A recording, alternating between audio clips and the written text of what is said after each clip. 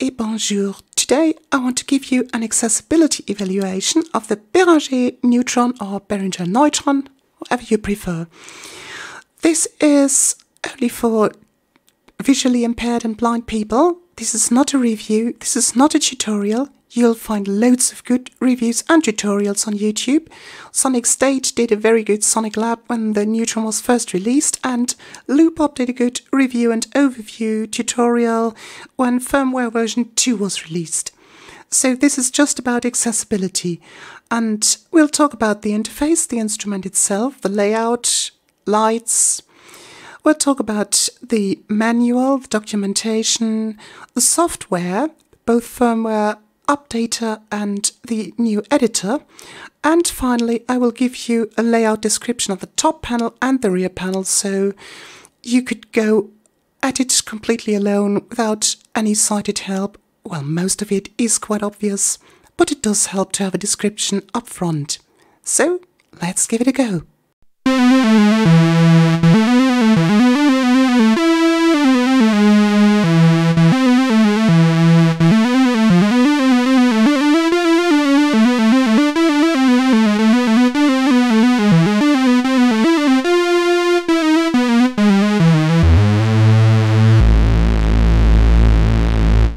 Let us begin with the most important part though, and that is the user interface, the instrument itself. It's a small instrument, comparatively speaking, though I find the interface very uncluttered and big enough to get around without knocking too many things. The most problematic thing you might come across is knocking the tuning pots of the oscillators if you grab for the mix knob or the wave shape knob. Still, even sighted people have these problems, and there was a suggestion somewhere that you could exchange the tuning pots, though that would involve some skill.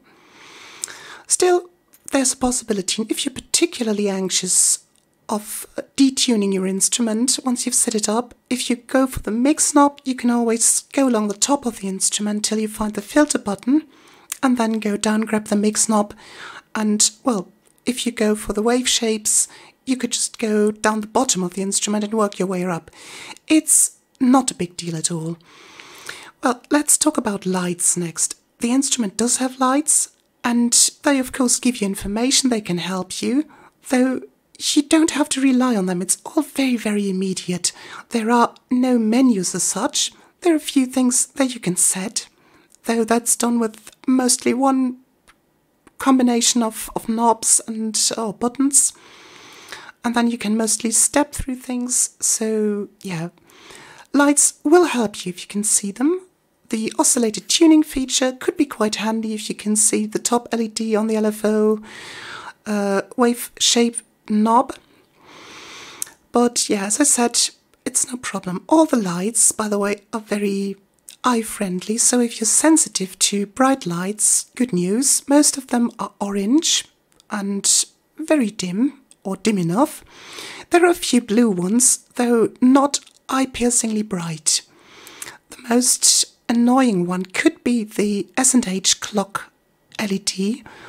That is sort of bright, but not as bad as I've seen on other synthesizers. And of course, if you don't need sample and hold, you can turn it right down so it won't flash that often.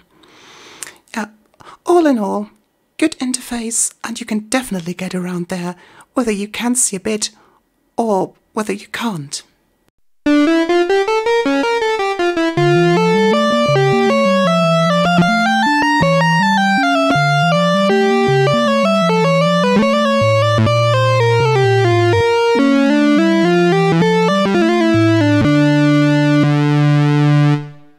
Next, let's quickly talk about the software. The Neutron in itself is very self-sufficient, but there is an editor and there's a firmware updater.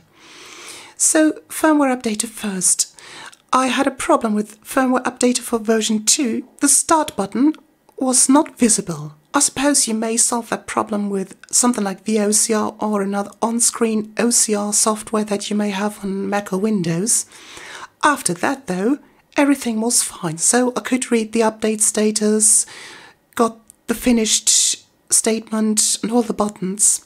So, well, that's fine, and maybe next time round even the starting problem would have been solved. Next, the editor, though, is a very, very pleasant surprise. It's, I think, the first accessible editor that I've seen, and it looks good. Very clean, very no nonsense about it. So, well, you may want to check that out.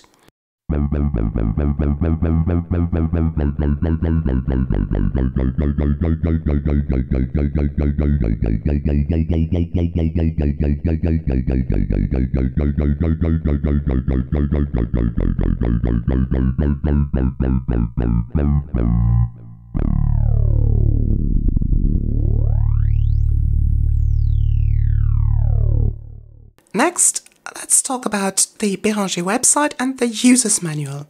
Personally, I didn't find the Behringer website to be a very pleasant experience, although I did manage to get where I wanted to, and I did manage to download what I needed to. That said, my MacBook is quite old, so, well, you might find that quite a different experience, and I must say too that it seems that Behringer has put some work into the website, so there may have been changes. The user's manual, on the other hand, I found very useful, very straight, and very textual. So even in the patching section, they explained all the patches, all the things that you need to connect in the patch bay and knobs that you need to set in text, so no need to decipher images or get someone else to look over it. If you are looking more for a manual describing synthesis, giving you more of an idea what things do, then that's not it. But there are very good online reviews and tutorials by Sonic State, by Loopop, by other people too. If you're interested more in the modular side of things, I think it is Diffkit, who's done a good series of videos about that, so you should find more than enough.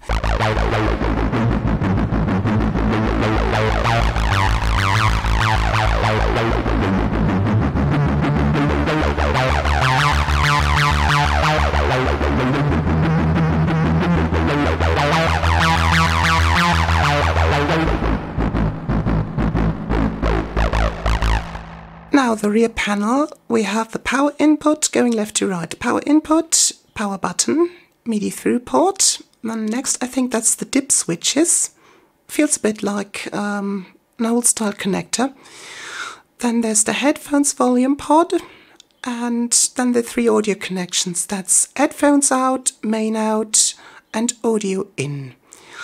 Next to that, if you feel along, there's a small hole, and that's what they call the boot port. You only need that when you do firmware updates, and it's the thing where you push in with a unmanned paper clip while booting. It's all very simple.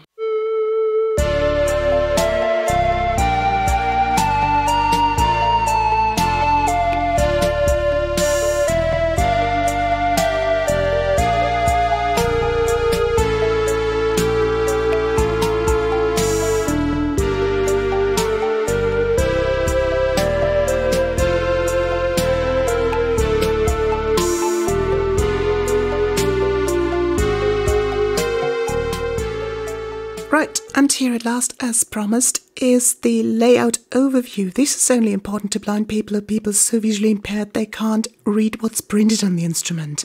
So we'll start to the left with the oscillator section. 7 knobs, sort of in the shape of an arch. In the top middle is oscillator 1 mix, and then running down the sides exactly mirrored. At the top, the big knob is tuning, wave shape, and at the bottom there's pulse width or tone. Between those, we have a few buttons. To the left, oscillator 1 range. To the right, oscillator 2 range. You can feel the LEDs above those. Underneath the oscillator range buttons, in the middle is oscillator sync, and at the bottom there is paraphonic. Going back up to the top, and to the right of the oscillator, we start with the filter section. There's a button right at the top with 3 LEDs underneath that. You can feel those again. That's filter type. And then there's a row of knobs going down at the top. Filter frequency, cutoff frequency, resonance. Then there's a button. That's filter key tracking.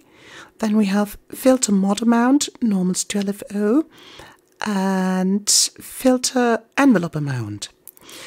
Going back up to the top and to the right of the filter section, there's the LFO. We have a button at the top. You can feel the LED slightly to the right above that. That's the LFO key sync. Underneath that, bit to the right, is the big knob, the LFO wave shape.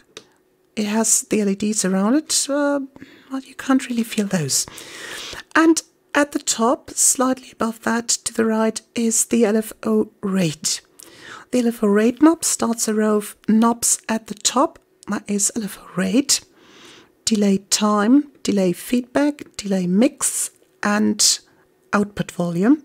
And to the right of that, there's the MIDI port.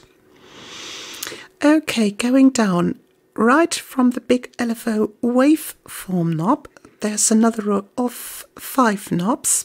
That is first distortion amount, distortion character. Feels a bit like kind of a EQ, tilt EQ. So to the left it's dark, to the right it's bright. Then you have the distortion, well, I don't know what it's called, compensation volume, because it can get very loud, so you can turn it down there.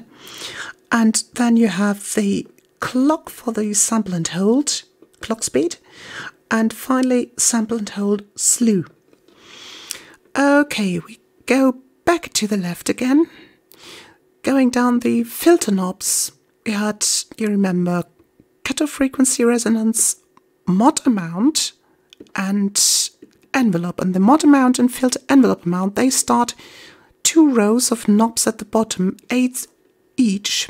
So the top row is filter mod amount, white noise mix, ADSR for the volume and envelope 1, and then there's slew for the slew limiter and portamento.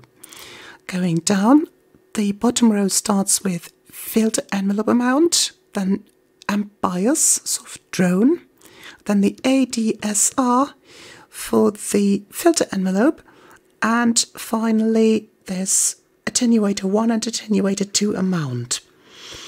To the right of that, there's the patch bay.